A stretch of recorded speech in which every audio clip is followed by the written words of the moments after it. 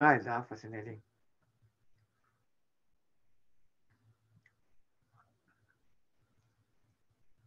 Yeah, thanks everybody for coming. We'll start shortly.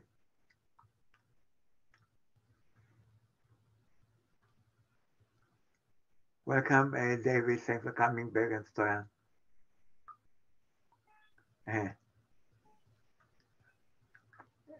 And Nathan, nice to see you. Yeah.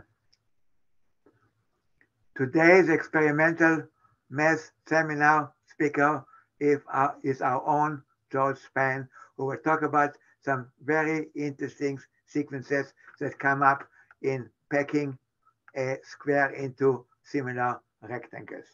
Go ahead.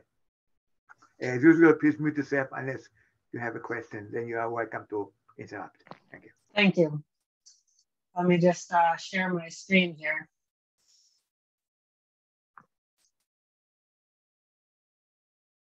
Okay, so can everyone hear me and can see? Yep, looks good. Sounds good. Thank you. Yeah, so here's a question about tiling a square with similar rectangles, something I've been thinking about recently.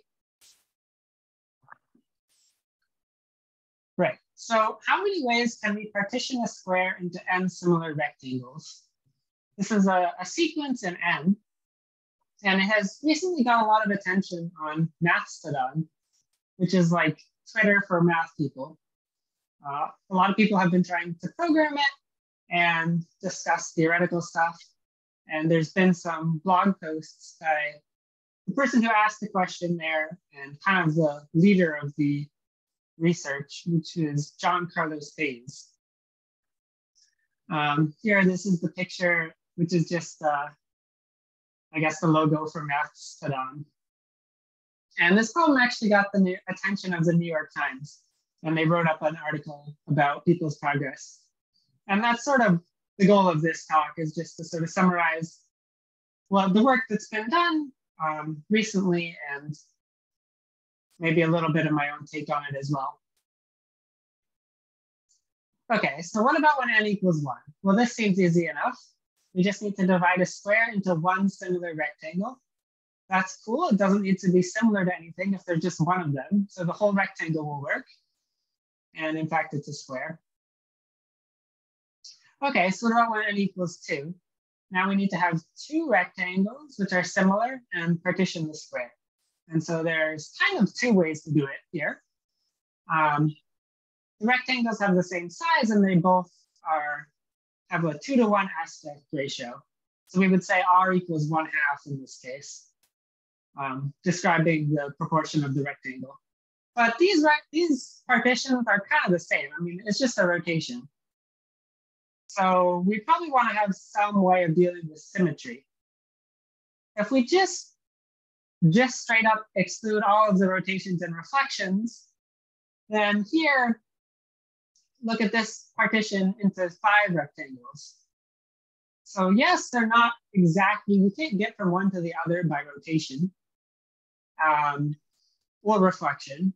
But if you just look at the blue and the yellow, you could rotate that, and then they would be the same.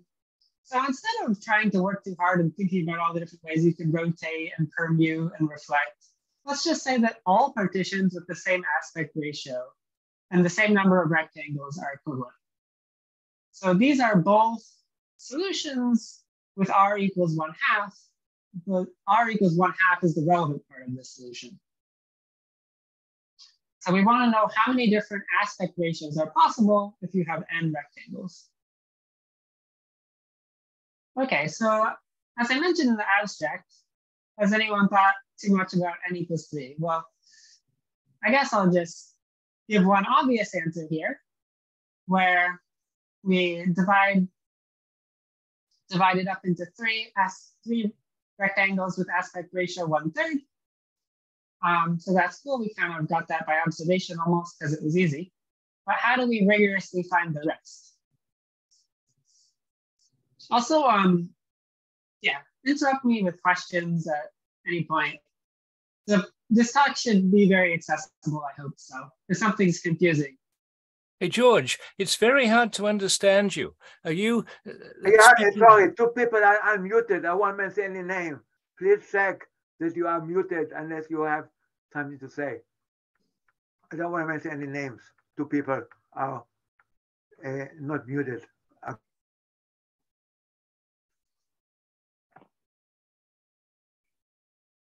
So is it hard to understand me because my audio is bad? Or is it just because people are unmuted?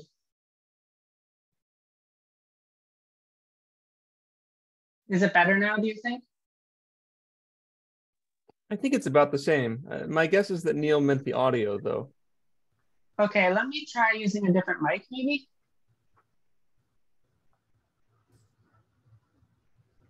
Oh yeah, now everybody is unmuted. Yeah, go ahead.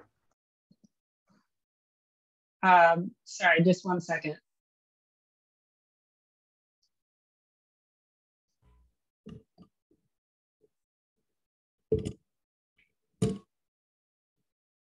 Okay, does this sound better or worse?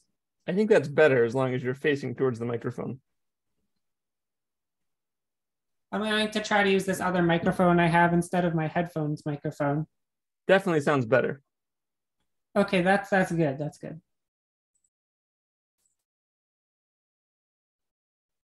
Right. Okay. So how can we do it into 3 rectangles? They don't, in this case, they were all the same size, but they don't really need to be all the same size. And we want to try to be a little bit more rigorous about it. So first, what we're going to do is make one horizontal cut here. And it's going to be a 1 by 1 square. And we're going to say that the cut is r, a distance r from the bottom. And so the aspect ratio of the rectangles that we will be using will be r, because it's r on the short side and 1 on the long side. And without loss of generality, we can make our next cut in the white region. Making another horizontal cut would force the solution we found already. So let's consider the case of a vertical cut in the white region. So now we need to figure out the orientation of the white rectangles. Since r is less than 1, then the rectangle must be oriented horizontally because the longer side is horizontal in 1 and r is less than 1. So now we have 3 possibilities. Either both the white rectangles are oriented horizontally, both are oriented vertically, or one is horizontally and the other is vertically. So let's take on these cases one by one. So in the case where they're both horizontal, then the 2 white rectangles are both oriented the same way, both similar, and they both share a side. So that means they have to be congruent. So we know that S must be 1/2 because it's equally dividing up 1 into 2 pieces.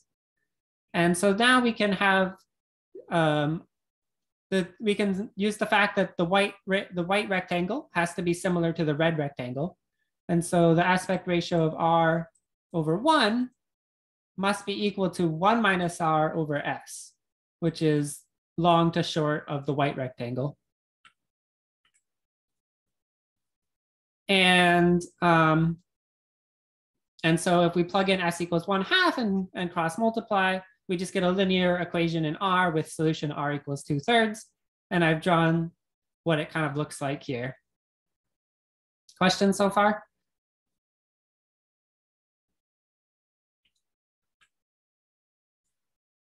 Okay, so in the case of where both the white rectangles are vertical, then it's pretty similar because S is still equal to 1/2. But now, instead of R over 1 equals S over 1 minus R, 1 minus R over S, it's S over 1 minus R now. So now when we cross multiply, we get a quadratic equation. And it turns out that this has no real solutions. So there is no way to do it with both the white rectangles vertical. And the final case is 1 vertical and 1 horizontal. Okay, so for this first equation here, I'm doing the left rectangle. So R over 1 is equal to S over 1 minus R. Long to short over equals long. Short over long equals short over long. And the same thing for the r over 1 is equal to 1 minus r, which is the right side of the top right rectangle. And it's equal to 1 minus r over 1 minus s. So we can cross multiply on both of these equations. On the left one, we get that s is equal to r minus r squared, and we can plug that into the right equation. And so we can get a cubic polynomial here. And this does have a real solution. It's approximately 0.5698. And this is the reciprocal of the square of the plastic number. Well, what's the plastic number? It's kind of a similar equation to the golden ratio, but a little bit different. And apparently it comes up in chemistry or something. Okay, so in total, there were three possibilities. I think David Nassin, a couple of years ago, gave a talk featuring this number, right, David? Yes, I did. It also has to do with tilings of equilateral plane tilings of equilateral triangles. The same number comes up. Yeah, it's a good number. Okay. Wow, that's interesting. Yeah, we'll have to look into that. Yeah, so for the n equals 3 case, there are 3 possibilities. So the a of 3 in our sequence is equal to 3. And we noticed that 2 of them are rational and 1 was irrational. And now let's just sort of describe in general what our procedure was to solve this case. So we started with a square and then we repeatedly cut it. And we got 2 smaller rectangles, and then we cut those rectangles, one of those rectangles into 2 smaller rectangles. So these type of cuts are called guillotine cuts. And a guillotine partition is a partition of the square into rectangles using guillotine cuts. So for example, here are 6 different guillotine partitions of the square. And a guillotine partition of the square into n rectangles could potentially give rise to 2 to the n different solutions to our problem, because each rectangle in the partition could be oriented in 2 ways. It could be vertically or it could be horizontally. So for each assignment of orientation to the rectangles, then we could get a potentially different solution and a potentially different polynomial that it is a root of. Okay, so the number of structurally different distinct guillotine partitions into n rectangles is given by the Schroeder numbers, which we'll say are Sn. And here are the 22 different ways that you can partition a square using guillotine cuts into 4 rectangles. So what do we mean by structurally distinct? Basically just if you wiggle the lines around, it's still the same. Sn also counts the number of n-step lattice paths from 0, 0 to 2n, 0 using steps of east, which is kind of like a big step, 2, 0, or you can go northeast to 1, 1, or you can go southeast to 1, minus 1. And we require that the paths do not fall below the x-axis. And so the Schroeder numbers have been very well studied. It's A6318 in the OEIS, relatively low number. And here's the generating function. And the definition is vaguely reminiscent of the Catalan numbers. And the generating function is vaguely reminiscent of the Catalan numbers. And we have been able to compute many terms. Okay, so let's try to use this, or let's try to be a little bit rigorous about how we're going to try to solve this problem using guillotine cuts. So we need to enumerate all guillotine partitions with n rectangles. For each partition, iterate through all 2 to the n orientations for each rectangle. And then define some variables. So we're going to let r be the aspect ratio and let ai be the side length of the longest side of the ith rectangle. And then now we're going to try to get a system of equations. So what do? Well, for each cut, so let's take this, the first horizontal cut, Now we know that the total length below the cut must equal the total length above the cut. So A1, so the top of this rectangle 1 here, it has length A1, and it must be equal to A2R plus A3. And similarly for this vertical cut, on the left we have A2 and on the right we have A3R, so A2 must equal A3R. And then we have two more equations for the sides of the square, which is that they both are adding up to equal 1. And now we have 4 equations and 4 unknowns. And so we can try to solve it.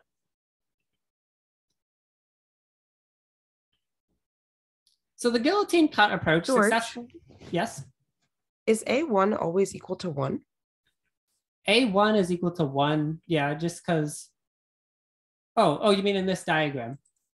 I mean always, because our first cut has to be all the way across, so the longest side of. Oh, but we might have cut both of the rectangles. Right. Okay. So there could theoretically be another cut here vertically that's dividing up rectangle 1. Great, thank you. Yeah. So this approach, we've computed that A of 4 is equal to 11, and here are the 11 ways to do it. There are 5 rational solutions. 1, 1/4, 3/4, 2/5, and 3/5. And these happen exactly when all the rectangles are horizontal. There are 6 irrational solutions, and each of them is a root of a third degree polynomial, maybe similar to the plastic ratio one. But does anyone have any doubts about this guillotine cut approach in general? Like, is there any major problems with going about it like this? And it assumes you can cut all, you're always cutting all the way through. Right. So what if it looks like this? Maybe. So how are we going to do this with guillotine cuts? Well, we can't. And it turns out that the smallest, with their smallest solution that is not obtainable with guillotine cuts happens with 6 rectangles. In this particular diagram, no matter how you try to orient the rectangles, the middle will always vanish to a point. But it turns out with 6 rectangles, if you cut one of these two, like if you cut alpha into 2 pieces, then there actually is a solution like this. Yeah, so that's kind of sad. So here's another method. So we need a better way of generating the arrangements. So we say arrangement, I kind of mean we're not taking into account the square of the rectangles, but we are taking into account which ones are next to which ones. And again, you can kind of slide around the lines and it doesn't really change the arrangement. So we need to generate these arrangements somehow. And in a tiling with n rectangles, there are at most n-1 internal horizontal lines. To see this, you can just take at most 1 for the top of each rectangle minus the very top. And so we can slide these horizontal lines around without changing the arrangement. And we can wait and we can slide them until each line is on a grid line of the n by n grid, because there's n-1 of them. So example for here, we slid the blue line, the line between the blue and the yellow into the middle. And then we slid the line between the red into the middle as well. And so now it's kind of like a 2 by 2 grid. And if this 2 by 2 grid is assigned colors, we can say red is 1, blue is 2, and yellow is 3. And so this is like a coloring of the 2 by 2 grid into 3 colors. And we can represent it nicely with a matrix. Since there was 3 colors, and I said we were going to use a 3 by 3 grid, but it turns out there was only 1 horizontal line and 1 vertical line inside, so we only needed a 2 by 2 matrix.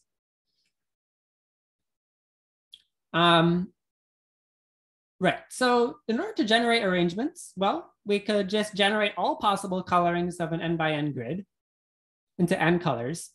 And then we could check whether each color is connected and forms a rectangle. Now, in practice, this sounds like it's going to be a massive computation, but we don't need to actually generate all possible colorings. We can be a little bit more efficient about generating them, but we will still find all of them this way. Okay, so with a few symmetries removed, here are the possible arrangements for 4 rectangles. Now notice that we didn't actually ever need a 4x4 grid because all the colorings of a 4x4 grid that didn't violate any of the rules had repeated rows or columns. So they can kind of be shrunk down into something smaller. And so this is the shrunk versions of them. And notice even now, there is still some kind of equivalence. If you look at the second one and you look at the fourth one, so here we have, in the second one, we have 2, 2, and we have 4, 4. And in the fourth one, we have 2, 2, and 3, 3. So if there is a solution to the second one, it'll also be a solution to the fourth one because you can kind of swap the first row and the second row and get an equivalent partition. And so it's really, really difficult to actually optimize this to remove all possible symmetries that will give you the same aspect ratio. So what's the algorithm look like? Okay, so same thing. We need to generate all arrangements using grid coloring. For each arrangement, we need to assign an orientation to each of the rectangles. And then once we have all the orientations, then we can do the method of before of defining the variables and generating a system of equations. We can use linear algebra to solve for the polynomial that R must satisfy. And then we can check to see that that polynomial has a real root in between 0 and 1, and that none of the rectangles have size 0. So this is a pretty good approach. And Ian Henderson used it to compute a few more terms. So for n equals 5, here are the 51 solutions. Note this one on the bottom right. Maybe it'll come up later in the talk. And then here's the 245 solutions for n equals 6. So how far can we go? Our progress is currently recorded in A359146 in the OEIS. Ian Henderson computed the first 8 terms using this method and then ran into computational difficulties. A couple weeks ago, there was a new progress. David Einstein computed 2 more terms, and it used a graph theory approach, which is closely connected to electrical networks. And if I have time at the end, I will tell you a little bit about that.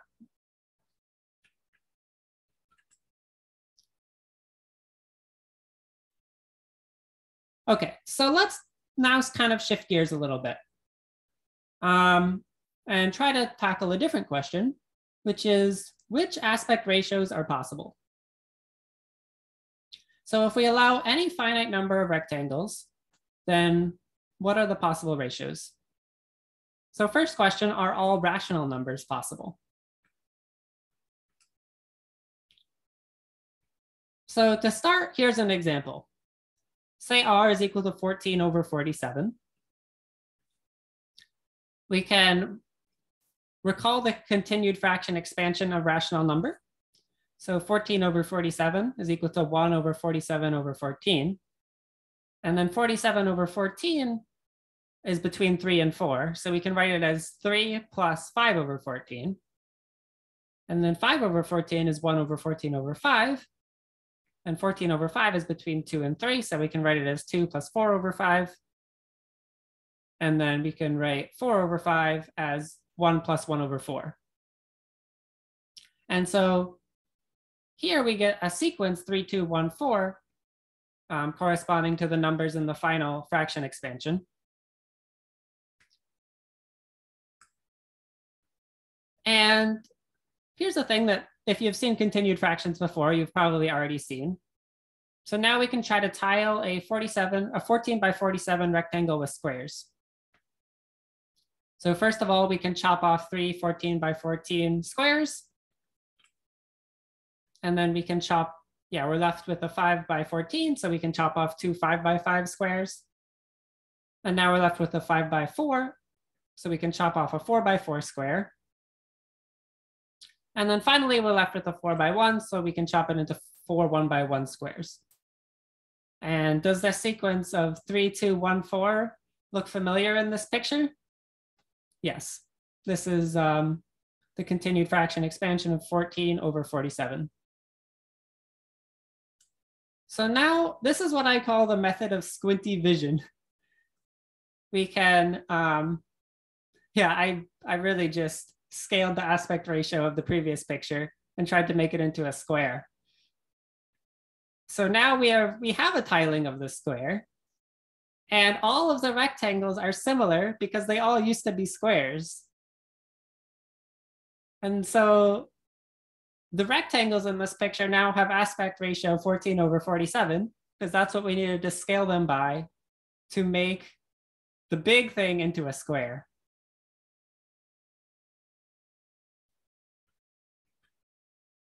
So this shows that there will be solutions for any rational number.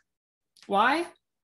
Well, if you have any rational number, you can write out the continued fraction expansion, and then you can do our lovely procedure here to get some dissection of a rectangle into squares, where the rectangle has ratio of the side lengths to be equal to our rational number.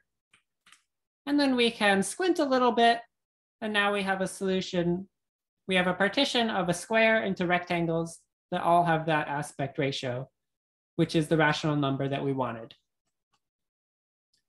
We can also go backward. So if all the rectangles in our tiling are oriented the same way, then we can produce a tiling of a rectangle with squares by unsquinting.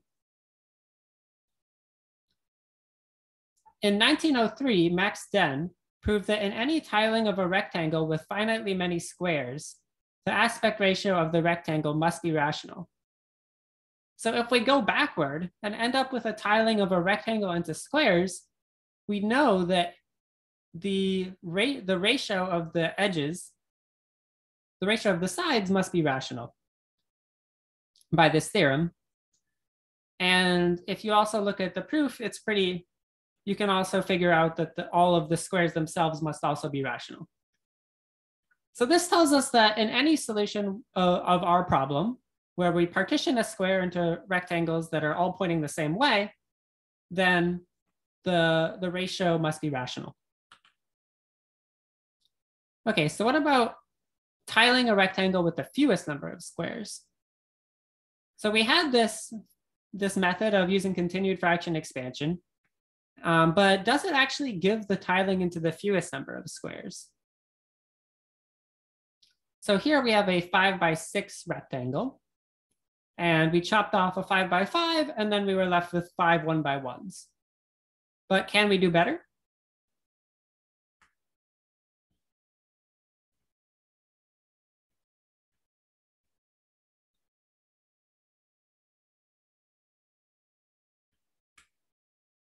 Yeah, so it turns out you can do better. Here we have two 3 by 3s to make 6, and then 3 2 by 2s at the top. And so that's a little bit unfortunate. If we're trying to tile with the fewest number of rectangles, we can't just use the continued fraction method.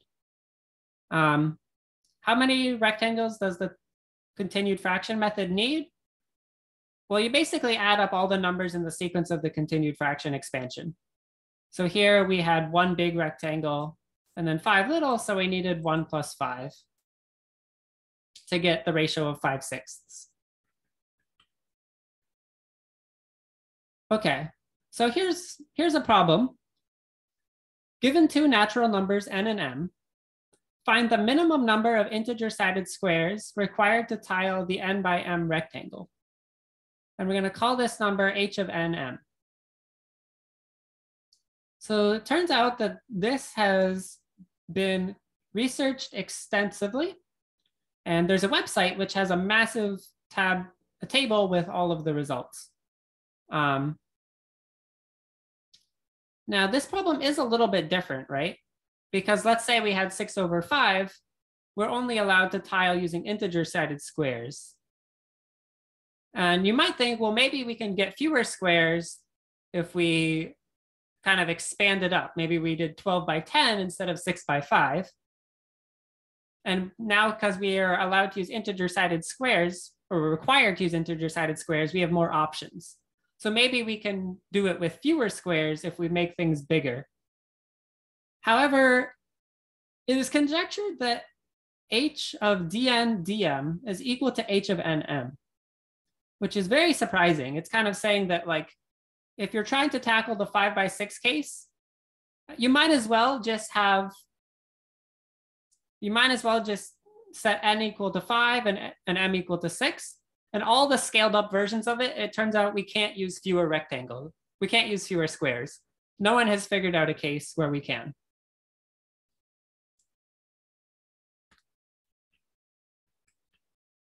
So does this help us? Well, so A210517 in the OEIS gives the number of rectangles dissectable into n squares, unique up to aspect ratio, but we only know 8 terms. If we did know a lot of terms of this sequence, then maybe we can go backwards and try to convert the solutions of rectangles into n squares into square into n rectangles, at least for the rational case. But there is still a problem. So what's the problem? Well, here's a question. What if sometimes we need to put the rectangles in different orientations? So if we're trying to solve for 5, 6 or something, what if, I mean, we know that if all of the rectangles are oriented the same way, the solution is rational. But we don't know if there exists any rational ratios such that in any minimum partition of the square into rectangles with aspect ratio r, does there exist 2 rectangles in different orientations? So basically, is it the case that for some rational numbers, the optimal way to do it requires putting some of them in different orientations? If that's the case, then the squinting method will not produce squares. But I have no idea if this is true or not. I have not found any examples where there was a more efficient way to do it by putting things in different orientations for the rational case. Okay, what about which irrational numbers are possible?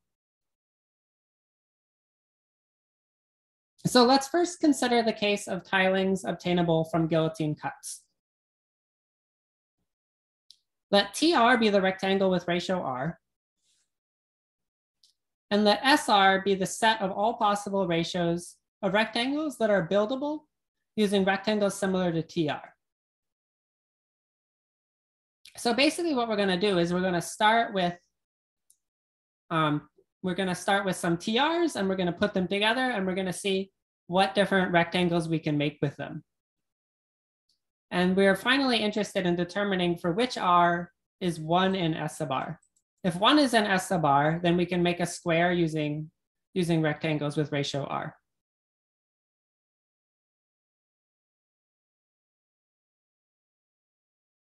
So guillotine cut tilings can be built up from smaller pieces. Basically, whenever we make a cut, on each side, we must have a rectangle with ratio in S sub R. So say the ratios on each side of the cut are R1 and R2. Then the ratio of the rectangle being divided by the cut is either R1 plus R2, 1 over R1 plus R2, R1 plus 1 over R2, or 1 over R1 plus 1 over R2. And to sort of help you see why this is, here's an example. So here we made a guillotine cut. On the left, we had a rectangle with ratio R1, and we're assuming sort of like an induction type of thing that R1 is buildable using rectangles of ratio R, and R2 is also buildable using rectangles of ratio R. Well, what do we get when we line them up next to each other here? Well, now we have a bigger rectangle with ratio R1 plus R2, because the long side is R1 plus R2 and the short side is still 1. So any guillotine cut diagram has to be built up from repeated joins and rotations. So we conclude that S sub R must be closed under addition and multiplicative inverses.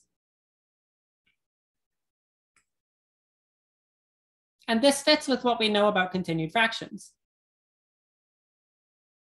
So it is possible to get from any rational to any other rational with just using the operations of addition and reciprocal.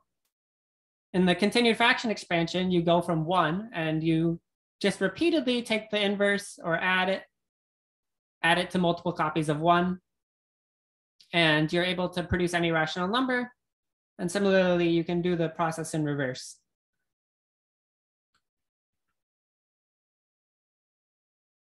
So here's another way we could have solved the n equals 3 case. We could have had this blue rectangle here, and this is the smallest one, so this is where we're starting. And we're saying the smaller side is R and the longer side is 1. And then the yellow rectangle shares the 1 side, so I put a 1 over here. And then it also has aspect ratio R, so the big side must be 1 over R. Right? And so now the aspect ratio of the blue plus the yellow is 1 to R plus 1 over R. Because R plus 1 over R is the top of the blue and the yellow.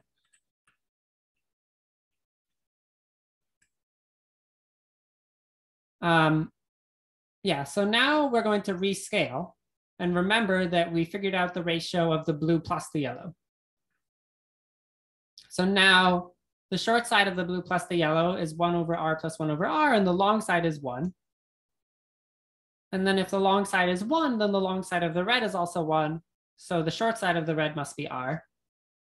And so now the ratio of this conglomeration is R plus 1 over R plus 1 over R. So, and then the other side is 1, so that's fine. So we get something that looks very much like a continued fraction here. And we can simplify this. So if we just do a little bit of adding fractions, we get that this is equal to R cubed plus 2R over R squared plus 1. And since we want the rectangle to actually be a square, we can set the fraction equal to 1. So R cubed plus 2R is equal to R squared plus 1. And this gives the polynomial R cubed minus R squared plus 2R minus 1. And this is the same one that gave us the solution that was very similar to the plastic ratio.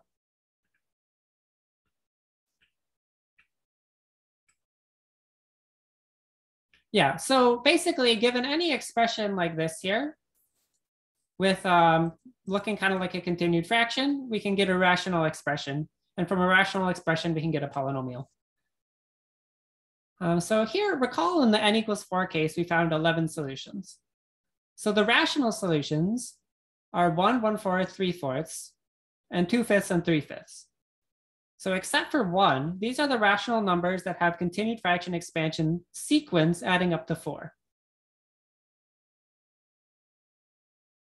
And the irrational solutions are the real positive roots to the following third-degree polynomials. So here are all the polynomials. Does anyone notice anything about these polynomials? What's something they all have in common besides being degree 3? Alternating signs. Yeah, exactly. So they have alternating coefficients.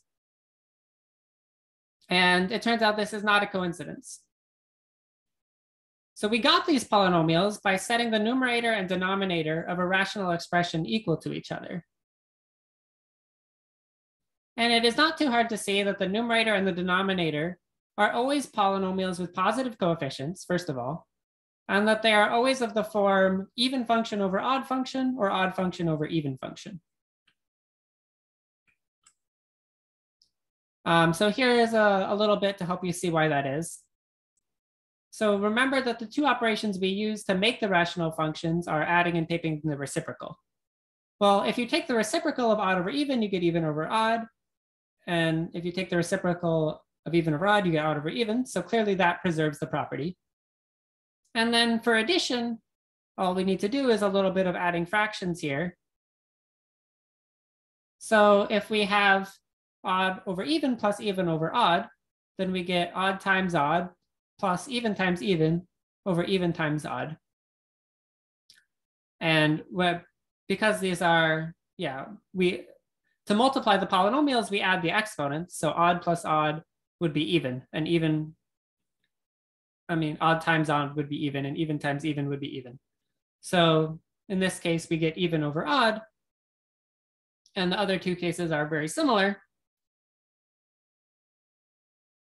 And so this shows that as we're building up our rational expression, we're always ending up with polynomials with like an even exponents on the top, odd exponents on the bottom, and all positive. So when we set them equal to each other, then we will get a polynomial with alternating coefficients.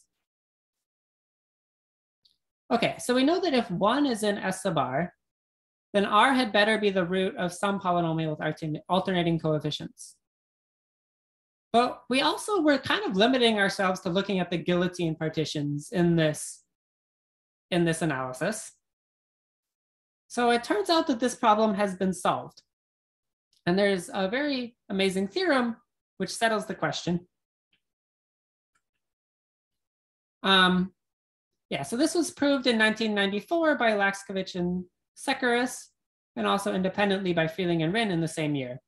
And the theorem says that a square can be partitioned into finitely many rectangles with ratio r, if and only if r is algebraic and all of its conjugates have positive real part. Well, so recall basically if r is algebraic, it is a solution to some polynomial, and then the conjugate roots are just the other solutions to that polynomial, potentially complex. And this does make a little bit of sense, first of all, because there can't be any negative real solutions to an alternating polynomial. Because if x is negative, then you'll have all in the alternating polynomial with a negative number plugged in, then everything will have the same sign. All the terms will have the same sign, so you can't equal 0. But here's another theorem that will help us see what's going on a little bit more. So it was used in the proof, and it's from Wall in 1945, Wall's theorem. So it says let P of x be some polynomial, and let Q of x be the alternating terms starting from the first term, and let R of x be the alternating terms starting from the second term. So all of the roots of P of x have positive real part if and only if minus R of x over Q of x. So what is this doing? We're putting the ones, so if you have an alternating polynomial, you're putting all of the negative ones on top and making them positive. And then you're putting all the positive ones on the bottom, which is kind of just like what we were doing. And we're saying this is equal to, so all the roots have positive real part if we can write this as some kind of continued fraction expansion. And the CNs just need to be any positive rational number. And so what does this tell us? So these are exactly the polynomials that we were generating with the guillotine cuts. So amazingly, the solutions that we can get by doing the guillotine cuts are actually everything that you can get. If R is a solution to some possible way of tiling, not with necessarily guillotine cuts, it's also some solution using guillotine cuts only, although probably it will take many more rectangles.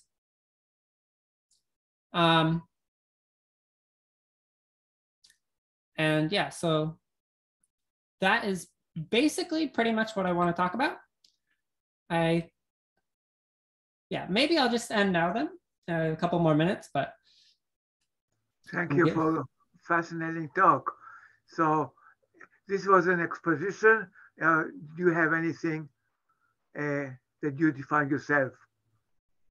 Well, the stuff about the squinty vision was my idea, which I still think. Very nice. So that's a new approach, a new way of looking at it. I still think it can be useful, although it kind of I need to resolve that open problem that I mentioned before it can really be useful.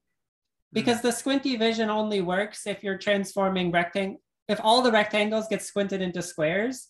But maybe it's possible that if you put two rectangles in different orientations, then you can get a more optimal tiling. So I need to prove that that doesn't happen.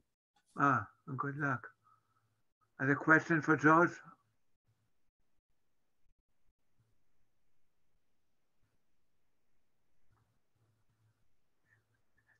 So I have another question. So if you have, you mentioned by David Einstein's electrical network, can you say something about it? Yeah, sure. Yeah, so I can, let me stop sharing this and then, let me see.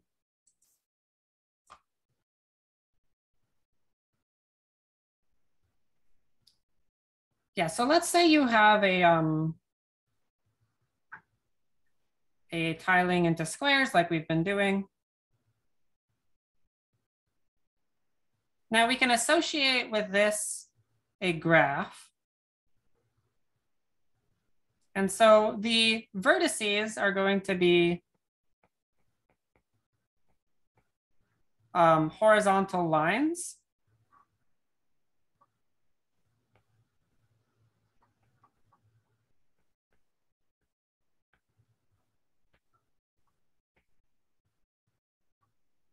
So here we have one horizontal line in the middle and then one on the top and the bottom. And then the edges between them are when two horizontal lines are being shared by a rectangle. I guess this example is not very nice, but we'll have two edges and then we'll have one directed edge down here corresponding to all the rectangles. So the edges are rectangles. And so similar to how we went from a partition to a graph, you can also go from a graph to a partition. And so basically one of the ideas here is that we can start enumerating graphs and then use those to construct the rectangles. And then we can also do an electrical network approach.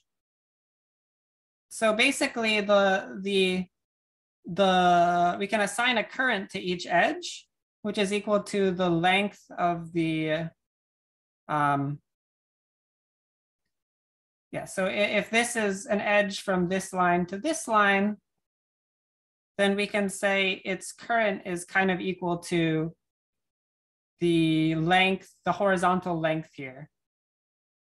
And so now we kind of have a Kirchhoff's law situation where the incoming currents from all of the edges of this horizontal line must be equal to the outgoing. And so we can solve for the resistance of the graph, and this will help us generate the rational function corresponding to the tiling. Thank you.